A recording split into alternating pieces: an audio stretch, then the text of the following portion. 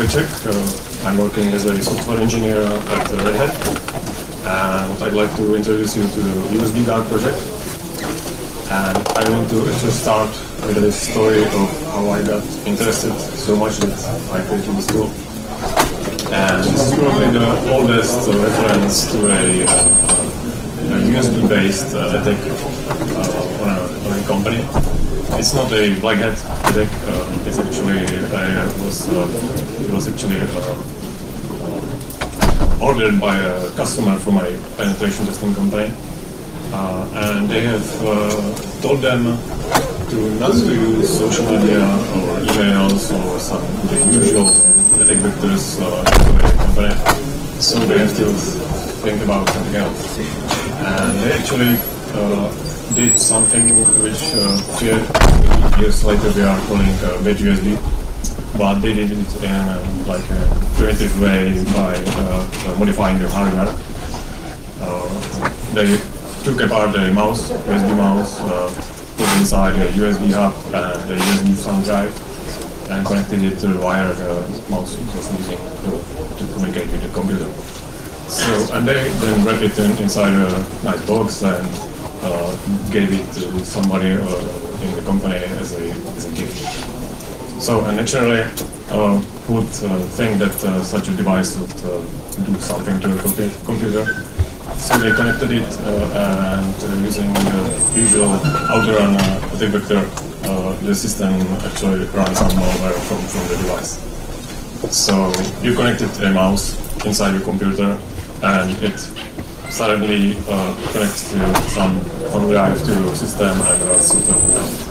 That's pretty unusual. So, as I said, this is like a primitive way of doing the bad USB attack, which was presented in 2014. So let's show some the usual attack vectors which are based on USB. So before we get to actually explain what bad USB is, the most used attack vector is, as I said, some outrun feature of the attack vector itself, and just connecting a storage device to the computer and relying on the user or on the outrun feature to run the malware. The solution to this is of course, to disable outrun, which is a stupid feature. Don't do that, and to educate users not to run software from random devices. So, what can you do as an attacker if somebody educates the users and disables outrun? You can emulate outrun using the USB protocol itself. You can be the device can be the user himself, typing commands and moving the mouse on the computer, but automatically from the device. So that's what I call rogue USB devices. That are devices that USB thumb drives or something that you wouldn't expect that they'll execute some mouse movements or keystrokes on your computer. But the USB protocol actually allows that. It allows that one device can act as multiple devices at once.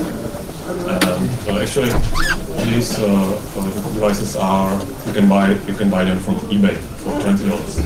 They're called the Tinsy USB Drive-by, and there are other small devices available.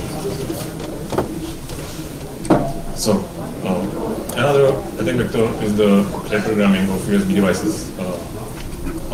That's what we call bad USB today. That's as I explained, modifying the USB mouse by hardware means. This is by modifying in the same way, but by software means.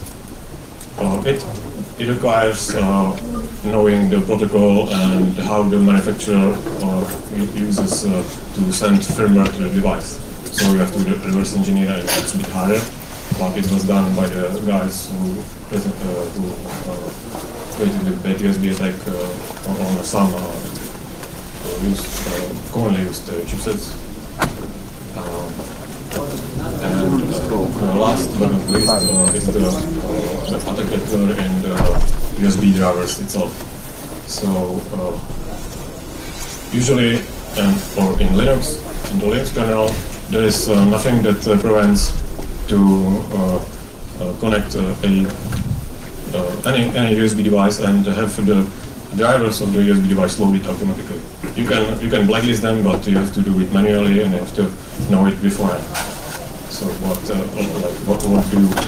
what you don't want to load, and if somebody creates a new driver, then it's installed automatically, and you have to add it to the blacklist. And there is actually a CV, quite serious one, from 2013, where there was a heap-based buffer auto from a USB device driver. It was definitely found by the fuzzing of the USB drivers. And as I heard that there are some non-public ones in the queue. So if you want to somehow solve it in your company or on your desktop computer, you can use one of two things. You can either completely disable your USB ports, either by BIOS means or by ripping out the connectors or gluing your devices inside the connectors, or you can use actually a Usbguard. So this is like 1 minute how to set up your set up Usbguard in a system. If you are using Fedora, then you can just paste these commands. If you are using Ubuntu or something else, then you have to replace the first command to install actually the packages or compile them if they are not available on your distribution. Using the second line, you can generate a policy for your devices that are connected to your system at the moment the command is executed. So it creates a whitelist for the connected devices, and nothing else will be allowed to connect to your system. If some other device that is not known to the policy or to Usbguard is connected, and if you run the applet, then you get a notification, okay, there is a new device, it has these interfaces, would you want to allow it or not? Or do you want to reject it? So if you allow it, then what happens is that it will allow the kernel to continue with enumeration of the interfaces on the device and load the interface drivers. Otherwise, it will just block the device node and not touch any code whatsoever in any USB driver, but the USB core driver. So it's the only driver exposed to the USB device. You can also reject the device. That means that it will be the device node will be also removed from the system. Like the kernel won't know about it anymore. You have to disconnect the device and connect it again. So this is the high-level overview of Usbguard. It's a typical Unix daemon which is running all the time and listening for UDEF notifications about new connected devices and about changes on the devices. And it relies also on a second feature of the Linux kernel, and that's the Linux USB device authorization feature. It's a Boolean flag for allowing the continuation of the USB interface driver loading. So it's thanks to these two features of the kernel, the Usbguard can work as it does. Also, there are optionally the CLI and GUI parts which you don't have to run, but it's much easier than to interact with the human. You don't have to edit the files by yourself and generate the policies and write them.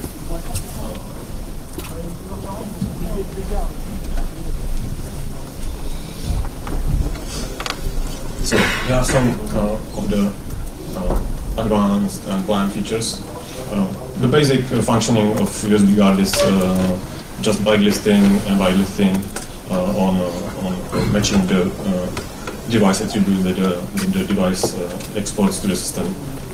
That is the list of the requested interfaces that to interact with the system, and some serial numbers, supported protocols,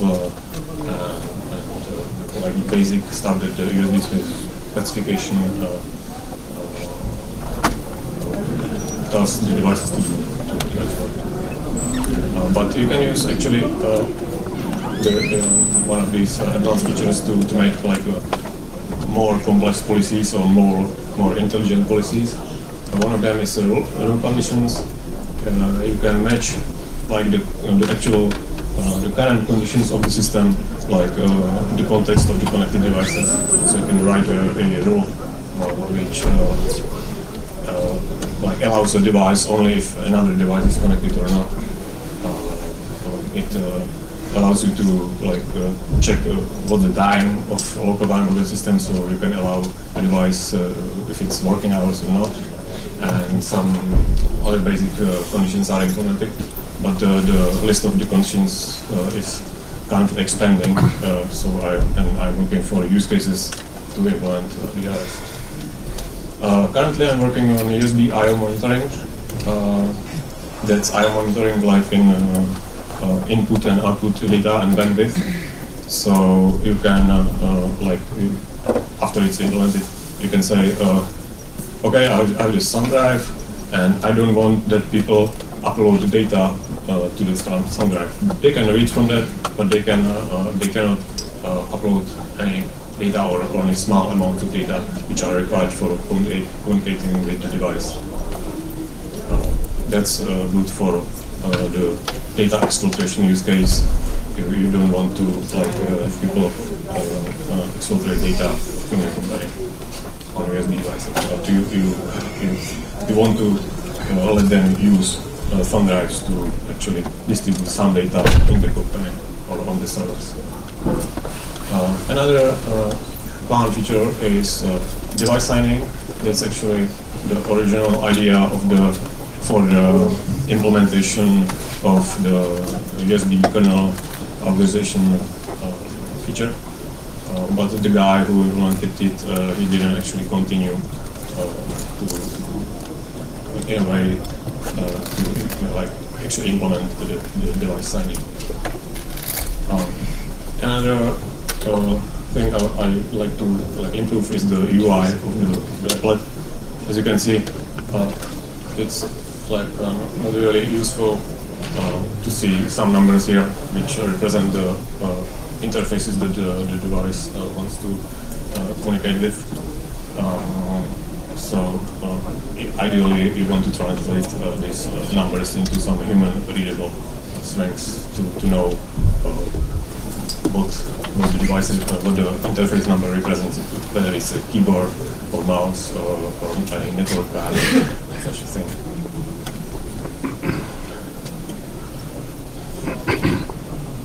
And of course, there are limitations to this solution because the USB, any USB device can be faked and cloned. So if you create a policy that allows a USB keyboard to be connected to a system, then somebody can just take the keyboard, clone it, and he can then reprogram the firmware to insert some automatic keystrokes or something. So all he needs to pass the policy is actually to have the metadata of the device, like the serial number, the vendor ID, the product ID, and you can you don't have to, with some devices, you don't have to steal them. It's just enough to look at them and then look up the information on the manufacturer page. So because usually the USB devices do not export serial numbers. Like thumb drives usually do, but USB keyboards, they are just empty or they are same for all the products of the company. They're just like 1, 2, 3, 4, just some value. So it's quite hard to actually distinguish two pieces of the same product from each other, from the point of view Usbguard or from the point of the kernel. Another problem is vendor specific. The interface types have a hierarchy, a standard hierarchy, and some vendors do not follow this hierarchy. They use the special value that says, okay, this is a vendor specific type or the vendor specific driver, and you don't know what's in there. So if you have like a bunch of these devices, then it's not a good idea to actually use them in your policies and allow them, because somebody can exploit the fact that it allows this vendor specific thing, and he can create a own device and attack your system using something else.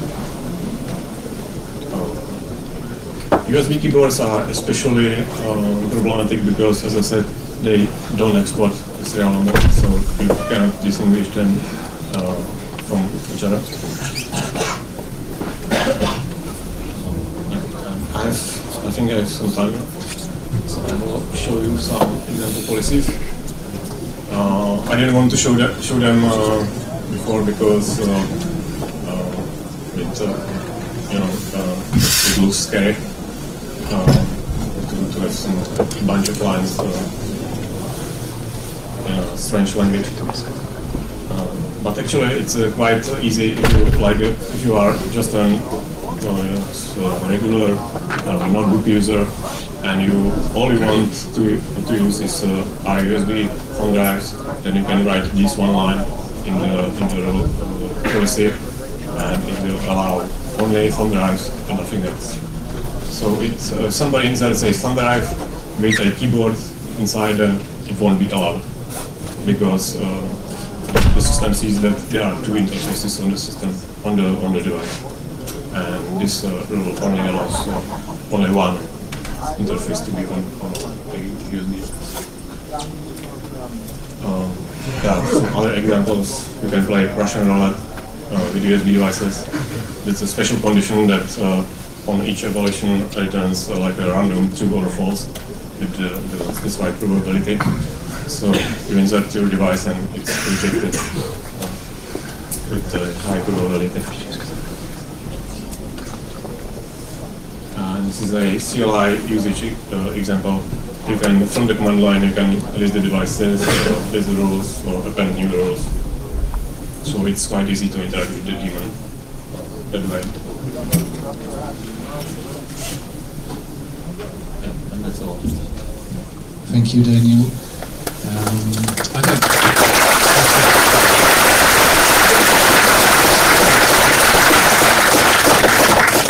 So we have a couple of minutes for questions. I have a quick question first. Does this work on servers as well? Yes, it does. But you have to run the daemon there. That might not be desired. Assuming that Usbguard is blocking the device, is there theoretically any room for malicious code to be run lower down on the hardware, sort of below the driver? Assuming it's blocked, then the only driver that's interacting with the device is actually the USB core driver. And if there is an exploit, then yeah, it will not so malicious code. But I think it's so much exposed, the driver is so much exposed that it's checked like how fast and it's not obvious. So there's a small probability that there is a bug, not zero. So, you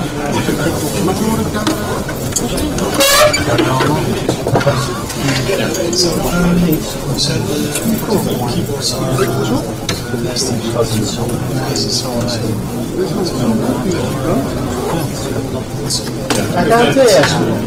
I can't see the question. Oh, sorry. So, especially keyboards and master things, since you don't vendors don't put a serial number on it. Having played with the console, you do have something like automation by default. I mean, it's quite easy to walk on. It enumerates a couple of devices, right? So, would it be possible to see whether multiple devices are connected to a certain port? Yes, yes. That's actually the main use case. If the Tinsy device would be connected, and like there would be 3 lines, each representing a different interface, like this is a keyboard, and the keyboard acts as a keyboard, so this represents the interface to the system. The mouse would be something So maybe it would be an idea to show the currently accepted devices against the water. Maybe if you have a double already accepted the YubiKey. If you accept the YubiKey as it is, as you see, then if somebody connects another YubiKey which exposes another device, or two devices at once, it's a completely different device from the point of view of the USB. But I mean, from the user's perspective, I just think, yeah, that's why UI to explain what it is and more later.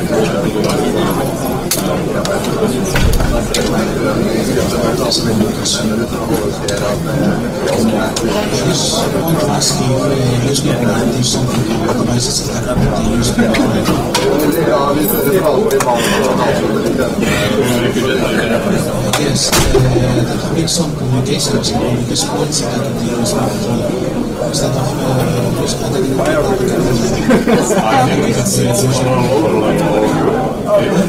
I think it's like on the overall. It really smells bad. yes. So it's gives me like doing something like that. I think that there's I think I can go into this level. Like in the use of this, I can only you can only technically block the device from communicating with some specific driver, but that's all. Once you allow it, then you don't know what the CDs are there to devices.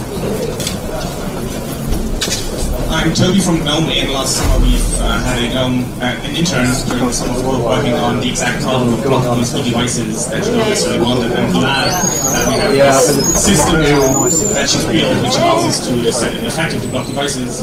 What we found out very quickly was not the technical, like solving the problem on a technical level, but having the proper policies, as this is a very, well, difficult thing to achieve or to make work well. So I'm happy to meet you, and I think we should talk. And what I actually wanted to ask is, do you know the status of Linux's capability of blocking interfaces or allowing interfaces only rather than devices? At this moment, there's the granularity is only on the device level. You cannot like if there would be more interfaces, you cannot allow one and block the other. But I guess it's because of the way the drivers are implemented. You can only have like the generic USB core driver, which creates the generic device node with the metadata that the USB protocol needs. But once you get down or up the level, then you would have to modify all of the drivers to insert the flag in there. Time for one final question up here. Well, the problem is the USB keyboard and mouse are blocked. I can't click those buttons. So we're going to need a suggestion of some way of entering a password using the device before using the keyboard. Yes. Before you actually be connected to the mainnet server. But that suggests a solution for USB keyboards. Bogus keyboards don't have the user's password. Yeah. So that is integrated into the X server, etc. The question is like how you can click on something or write something if you don't have the device or if you don't have a keyboard at all. And that's why that's one of the reasons I implemented the room conditions. You can like allow the first keyboard to be connected, but then the condition like tells you that, or tells the USB system not to connect any other keyboard. So no matter the port or no matter what, no other keyboard. If one is already allowed, then you can connect another one. That's like implementable on the policy level using instructions. Okay, I think time's up. Thank you, Daniel.